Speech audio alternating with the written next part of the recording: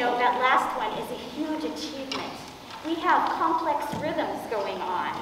We have the cellos doing steady rhythms and the violins doing a dotted rhythm and triplets and things like this. So they did great. I just have to, they've really done these things.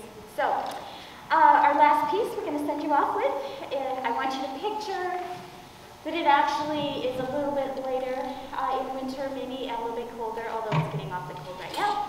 And it is snowing. And actually, it's great because you don't have to work. And there's actually a